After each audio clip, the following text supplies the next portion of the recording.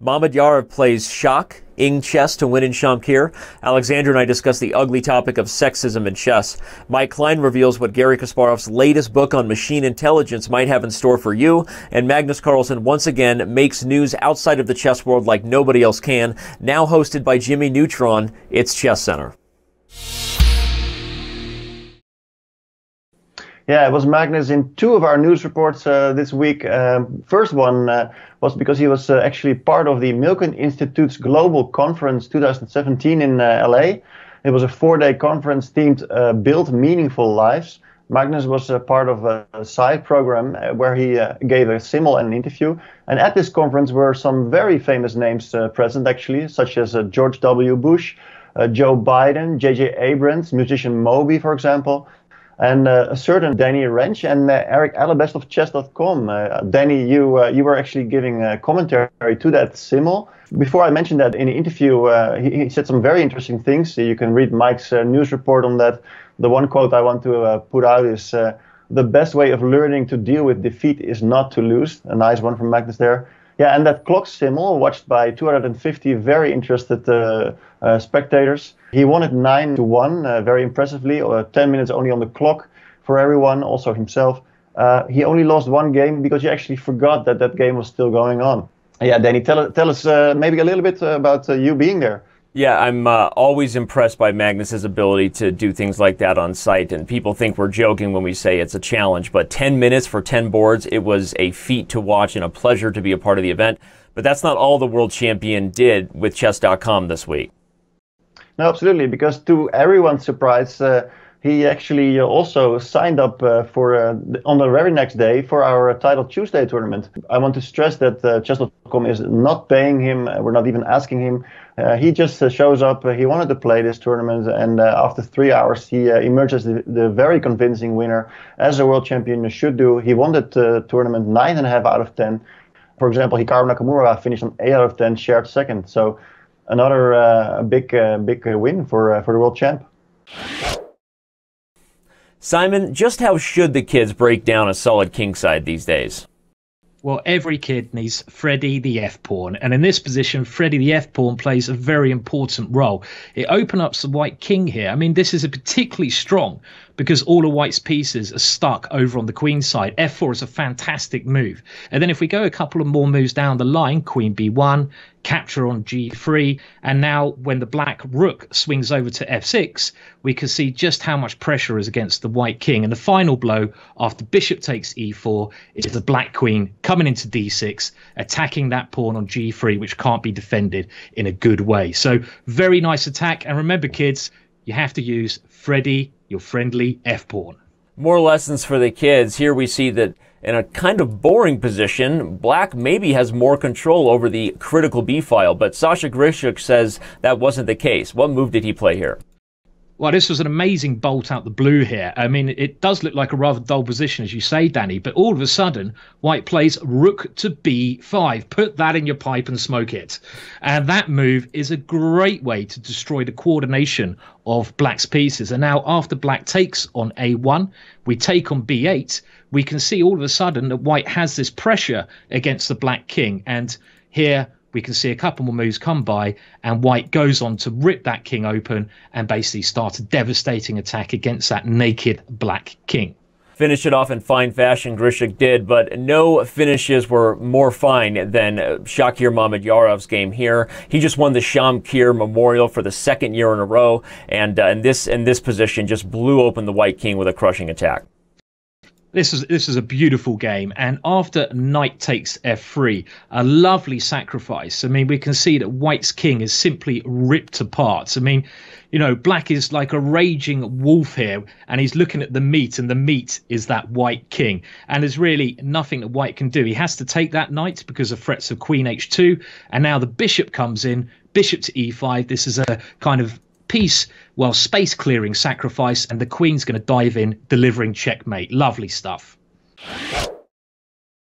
The chess world was featured in the Huffington Post this week for the wrong reasons, Alexandra, because a 12-year-old Malaysian girl was discriminated against and then banned by a tournament director because of the dress she was wearing. Your thoughts on this sad story? The story was terrible from any angle. The arbiter's behavior was unacceptable.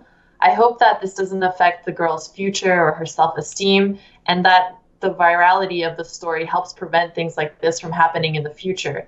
This story is really sad, and it shines light on the bigger issue of female discrimination in chess culture. I think everyone can agree with the fact that this was just unacceptable, but there's a lot of smaller things that also go unnoticed and undiscussed in the chess community. You have girls who are 6 years old, they're playing with their male counterparts, and they're told, oh, it's easier to play you because you're a girl. Girls in high school who, when they go to chess events, they're told that they're only there to meet boys because the gender ratio is so good. And even more advanced females who get tournament invitations are told things like, you're only here for the nice conditions, you're not really here because you like chess. I'm sad that this happened. I'm glad that it got attention so it doesn't happen again in the future. But this is also the start of a conversation that I think we have to be having more often if we really want more women in chess. It's not every day that a lowly international master might have a chance to draw or beat the world champion, but international master Bellasine did have that chance, and he blew it right here. Tell everybody what he did, Robert. Well, Danny, here he went rook a1, which seems natural, getting your rook behind a passed pawn, but it allowed Magnus Carlsen to go knight f3, and after a6, knight e1, a great move cutting the rook off from the promotion square.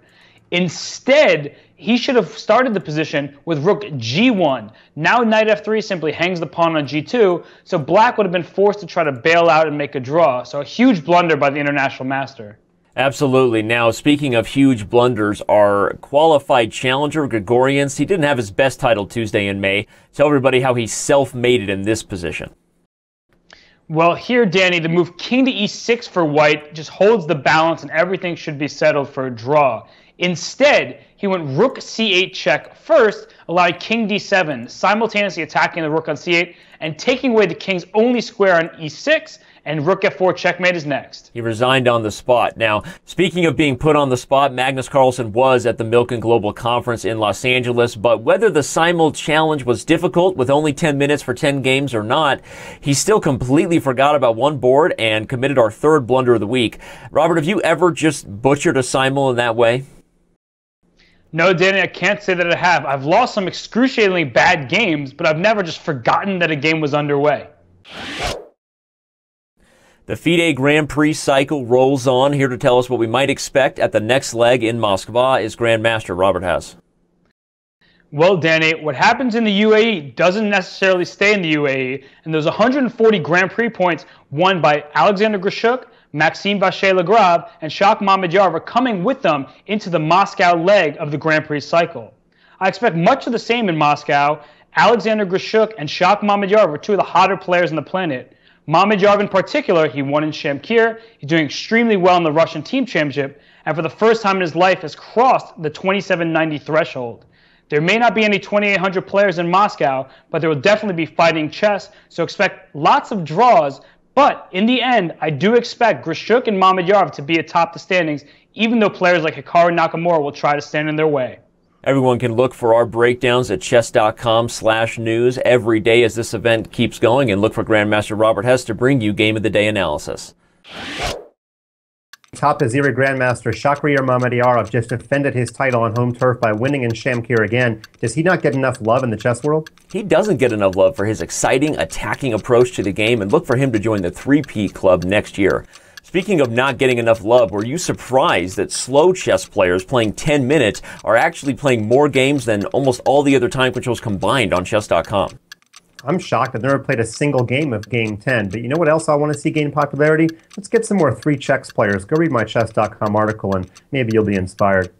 And Danny, a recent Forbes article makes the claim that it's easier than ever to be a chess player. Do you agree with the conclusion? More tournaments for the world's top 20 to win big cash, and more opportunities for guys like us, non-professional players, to do things like this online. More and more online lessons happening every day, so yeah, I'm buying the article. Are you buying that the most adorable thing is kids in suits, and even better, kids in suits giving back to other kids through chess? Love them both, but you know what's the best? Kids in suits playing chess with cats in their lap. Let's make that happen. Danny, a few months ago, we released our CAP system. We got a little bit of flack for it, but do you feel vindicated that some other sites are trying to reproduce our results now? People said we were crazy when we started measuring people by their accuracy, not their results, but a new article at ScienceDaily.com shows that they're trying to do the same thing. ChessBase has jumped into the fray, but just wait, fans, until you see our next experiment showing you who the greatest attacking players were of all time, according to our system. Finally, Mike, sticking with the topic of machines and chess, Garry Kasparov's new book delves deeply into the topic. What can you tell us about Gary's new take on machine intelligence? Well, it's been exactly 2 decades since he lost to Deep Blue, and I can tell you that I was with Kasparov last month. Can't explain exactly where I was or what I was doing, but his thoughts have mellowed about the match. He's not quite as upset as IBM. This is finally his tell-all. We're going to hear all about his take on the match and its implications. I can't wait to read it.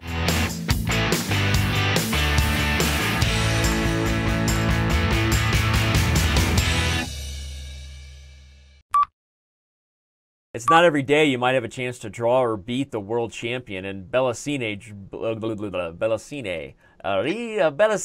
Spaghetti. Is that how you say his name? I have no idea, but every time you say it, I should be like, spaghetti. Give me a meatball. Bellasine. Over 20 points, jumped into the 2790s after winning Shamkir in honor of okay, I went way too long. I'm going to try to... I don't think that was... Bellasine. The Bellasine. All right, focus time. Here we go. Starting in 3, 2, 1. It's not every day you might have a chance to draw or beat the world champion in Bellasine. I had to do it again.